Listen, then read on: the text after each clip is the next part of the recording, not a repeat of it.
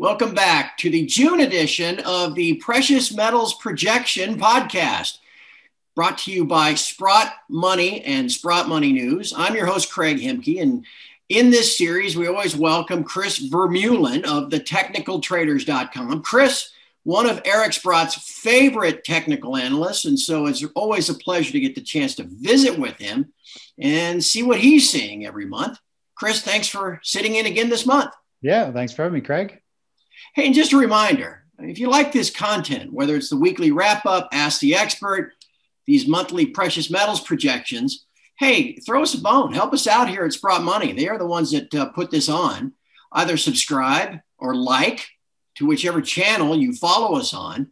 But also remember, Sprott Money is in the precious metals business, and it has been a great year so far in precious metals. If you're looking to acquire some, if you're looking to store some, make sure you always consider Sprott Money and SprottMoney.com. You can pick up the phone and give somebody a call there, and they will be more than happy to help you out. 888-861-0775. Their team is knowledgeable, very helpful. If you're a first-time investor or a long-time investor, they'll be happy to answer any questions that you have. So please always remember SprottMoney.com as the sponsor of all of these helpful podcasts. Chris, it's time to just dive right in and get after it. I know we've been watching a couple of larger trends these last couple of months. Gold coming off of what was a clear double bottom opportunity in March. Gosh, we rallied almost $100 in April, another $100 in May.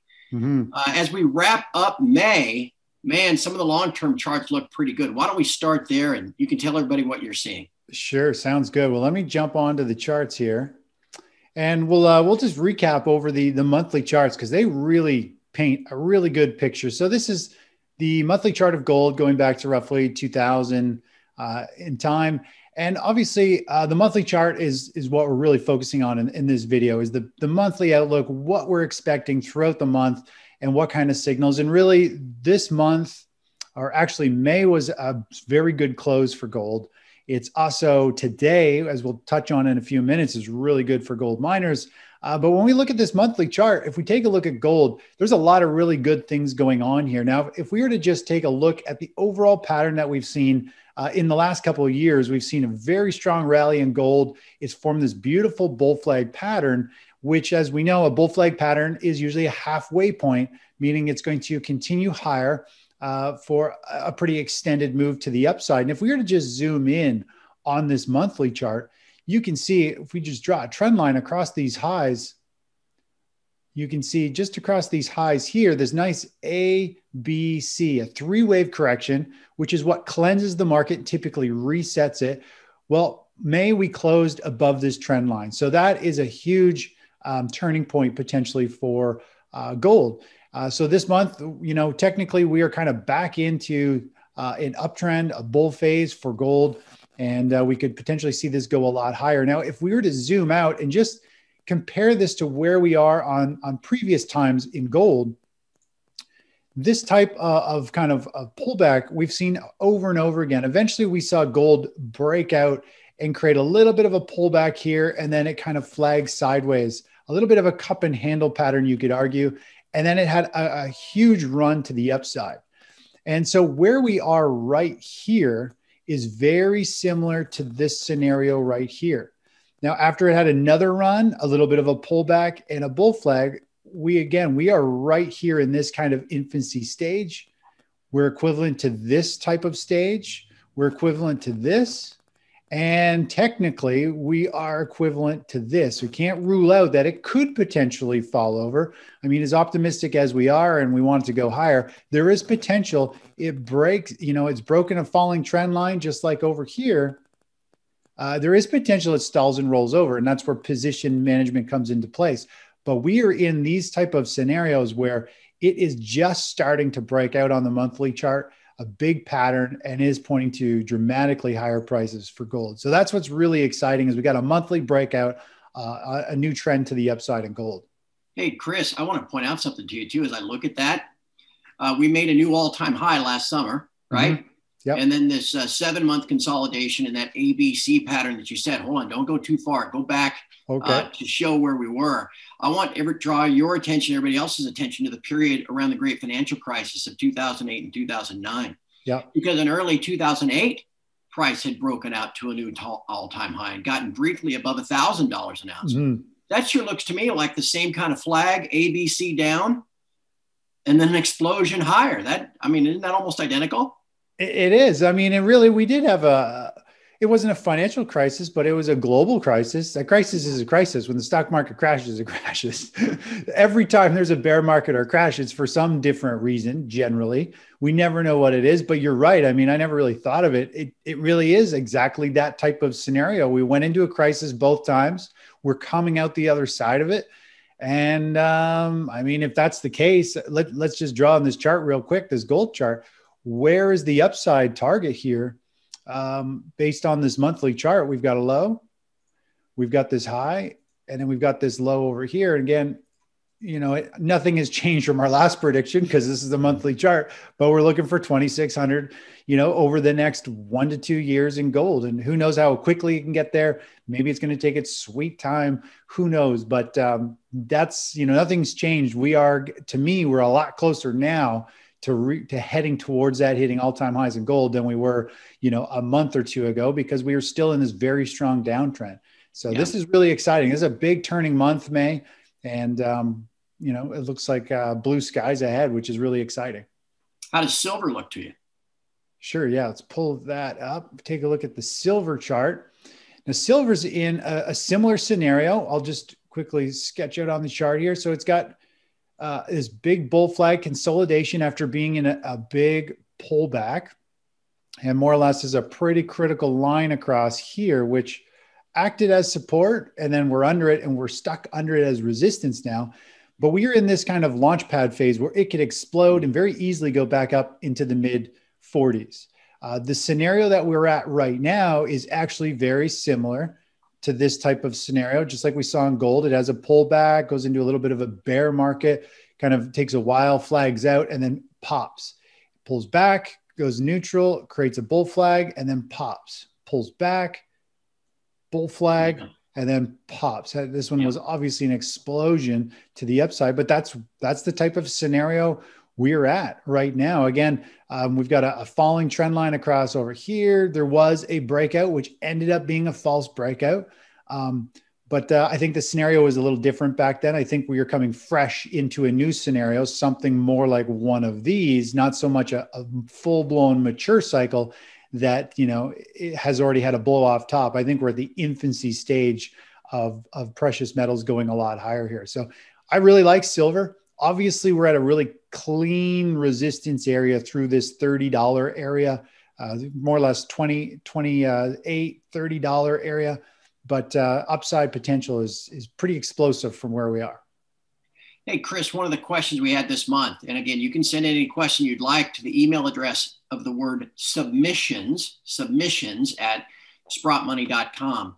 One of the questions we got this month was about seasonality and how the precious metals seem to typically trade higher during certain months and lower during certain months. Maybe some of that has to do with, Indian wedding season, that sort of thing. Yeah. How much do you factor seasonality into your analysis? So I don't take seasonality at all into the factors. Maybe if I'm like doing some short-term swing trading or something more active, you might look into it, but really it still comes down to technicals. I need to see price moving in favor. I'm not trying to pick a bottom, hoping, the second week in June is really strong. I'm just pulling that out of a hat, but I don't really use it for trading. It is interesting to know what times or what portions of each month or what months in general are strong or weak for gold. It just gives you a little more confidence in what to expect going forward. But other than that's about it. It's just interesting information. It doesn't affect the trading that I do. Okay. Hey, 2 other charts I'd like to have you take a look at, Chris. It's going to be a really busy month with the FOMC, right? Yep. Boy, big news before we meet again in July. So one of the things I'm watching on a daily basis, obviously, is the dollar index, because so many computers that trade gold and silver obviously programmed to follow inversely moves in the dollar index. It's been a really sharp move down from being really overbought at the end of March, and a trend line has contained it now for 2 full months. But not all trends never go on forever, I should say. Mm-hmm. What do you see just short term in the dollar as we approach that FOMC meeting? Because that might impact how the metals trade over the next couple of weeks. Yeah, well, I've been talking with subscribers for a couple of weeks here, saying the dollar's reached a level where it's at a long-term support zone. It's overextended. It's starting to show signs of volatility where we're having big up days. It's really hard to see this chart, but there's big up days and big down days. It's chopping around. It's usually the sign that it's exhausted, selling off. It's usually going to have some type of pop and bounce. Where we are right now, May, June, feels very similar to like December of last year. And then somewhere over here in August of last year, it just feels like we're into this choppy stage. It's becoming unstable. I think we're going to get a pop and a bounce in the dollar. And I've been talking about it with subscribers saying, listen, I think we're going to get a bounce in the dollar.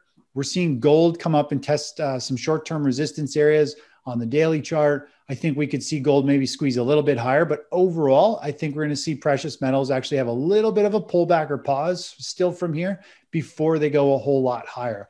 And I think that pause could last a month or two, believe it or not, before that happens, because the dollar typically is going to have some type of multi-month kind of balance and rally, and that'll just put a little bit of pressure on metals. But who knows? We have seen gold and the dollar move up together a lot more than we used to. So, I mean, there is still a lot of fear, people worried about what's going on. So it'll be interesting, but I do feel like the dollar is trying to put in a bottom here.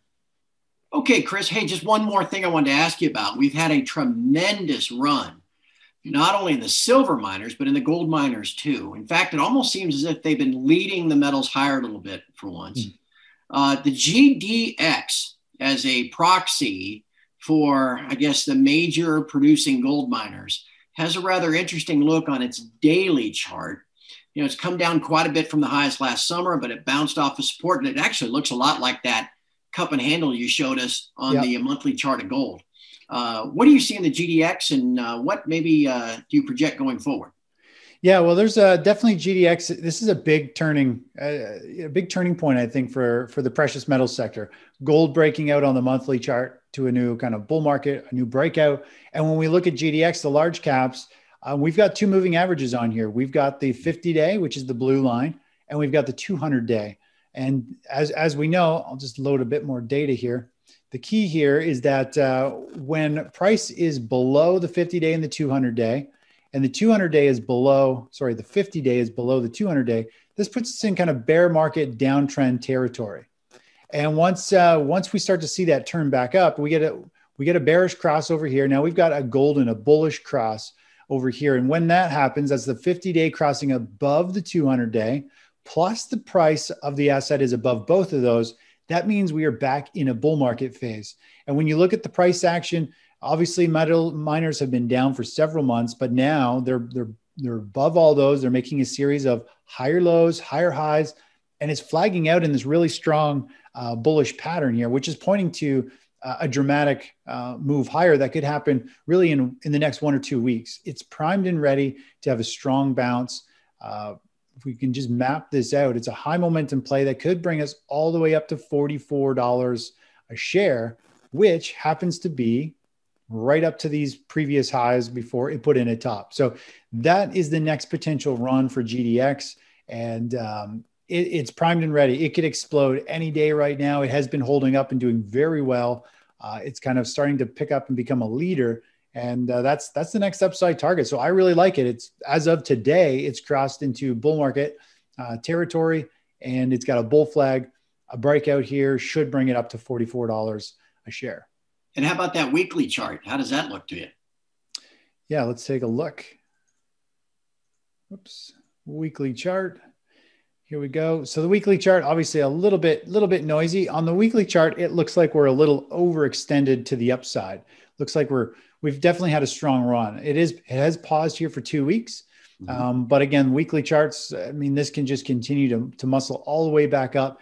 And then when it gets to this level, that's going to be really critical of how it reacts up there. Is it going to get rejected and come back down and trade, potentially back down into this area? Is it going to form a tight bull flag pattern up here or flag down a little bit? and then muscle its way and break out to go to new highs. We'll just have to see how it reacts when it hits that level, because where we're coming to is going to be something similar to this, where we had a previous standout high. Eventually, when it got close to there, sellers stepped back in. Eventually, it gapped above it and then just got crushed. And that's the same type of thing we'll get up here. The big question is, when it gets up there, does it get crushed and come back down, or is it going to hold its ground and everyone keeps piling into the precious metal sector and drives these stocks higher? And I do think they're going to perform very well. They typically come to life when the stock market in general, I think, is kind of on that last kind of run higher, which is where I feel the stock market is. So this is a kind of the perfect scenario for miners. I mean, the weekly chart doesn't give a whole lot of insight. The daily chart definitely does. And the monthly chart is similar to gold in that it's breaking out of, sorry, let me go to the monthly chart here. The monthly chart is breaking out of this bull flag. It's had a very strong kind of run to the upside. And in the grand scheme of things, on the monthly chart, this thing looks like it could go much higher. In fact, we can quickly draw on the monthly chart where this could go. It's showing $60 a share based on the monthly chart pattern. And that brings us back up to those highs we saw in 2011, 2012. So the weekly chart is kind of stuck in the middle. The daily is showing bullish short term, the monthly is showing bullish long term. And with two of them, in favor, it definitely paints a good picture for higher prices. Well, and if the shares are going to break out to the upside, you can only imagine what the metals might be doing at the same time. It's going to be a really volatile month, obviously, Chris. Yeah. What do you, anything else on your mind, I guess is what I wanted to ask you. Are you watching the bond market, or what's your best asset now? Yeah. So the best asset now really, I think, is still the oil energy sector. We're seeing crude oil break to new highs and or multi-year highs anyway. The energy sector stocks have been doing very well. They were leading, late last year, early this year. They were under some pressure, but overall, with crude oil starting to break out, we're coming into the summer season. I think we're going to continue to see kind of upward pressure on oil, which is great for the energy sector. Those are definitely ones that are going to be performing well. The precious metals sector has gone from the bottom of the best asset now list, and it's almost into the top 10 sectors, which is what I focus on, or just the top 10. So it's pretty exciting to see SILJ, GDXJ getting up there in that power zone where they're just going to kind of take over and really kind of rocket higher. So that's really about it. I mean, at this point, we just got to let this market continue to mature. Right now, we're sitting in cash waiting for the stock market to tell us what it's going to do next. We've got mixed signals across the board. So we're just primed and ready when we get a new buy signal. It could be miners, it could be energy. I mean, we invest in the top three sectors. So whatever they are at that time will be the three that we move into, and we'll just take kind of one bar at a time. And your ongoing analysis can be found at thetechnicaltraders.com. Yep. What else do people find there, Chris?